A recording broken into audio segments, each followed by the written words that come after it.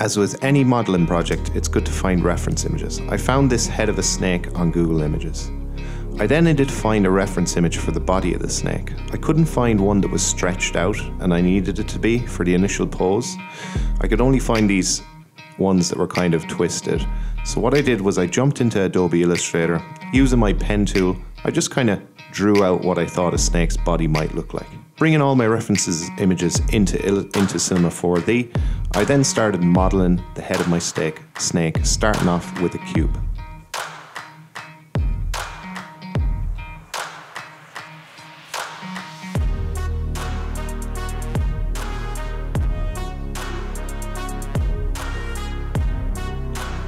I just used a couple of spheres and a symmetry object to create the eyeballs. With my snake fully modelled, it was now time to move into unwrapping the UVs. First of all, I created a simple material with a tiled shader applied to it. I then applied that to my snake, and this is what I was going to be using to give myself an idea of how the texture was going to look once I was trying to unwrap it. I made some adjustments to projection mode and the orientation of the material. Now before I did anything further, I created a simple spline which I then aligned the geometry of the snake to. I'll be using this later when I want to animate my snake.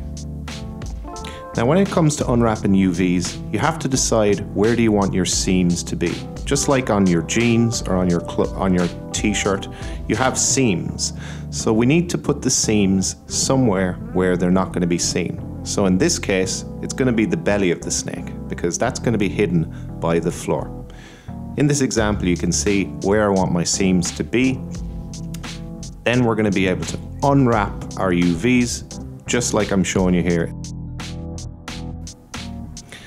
So I needed to tell Cinema where I wanted my seam to be, and I'm doing that here with the selection of this line. After that was done, it was simply a case of just applying that to unwrap the UVs. Next it was time to start texturing and lighting. So I just opened up the original material that I created at the very start, and I'm going to be using the color channel to load in the snake material. This is a snake material that I found on the internet. It's basically a seamless texture which has snake scales on it. I had to make some adjustments to the UVs because as you can see the scales were a bit too big for the snake. I also had to fix the problem I was having with the smaller scales because snakes tend to have these smaller scales on their bellies, so I just had to kind of stop them from creeping up along the side of the snake and just make sure that they were focused more around the snake's belly.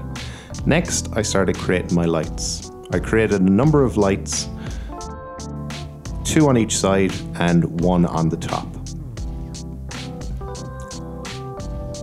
This is what the first test render was looking like, so as you can see, we have a number of tweaks that need to be made to the snake's material, including creating some displacement and some reflection. So I added in a reflective floor and I told the lights to not be reflected by it.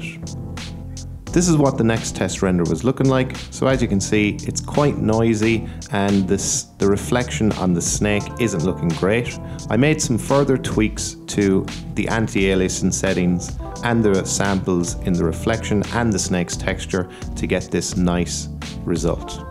So I was happy with that. Now it was time to move into animating the snake.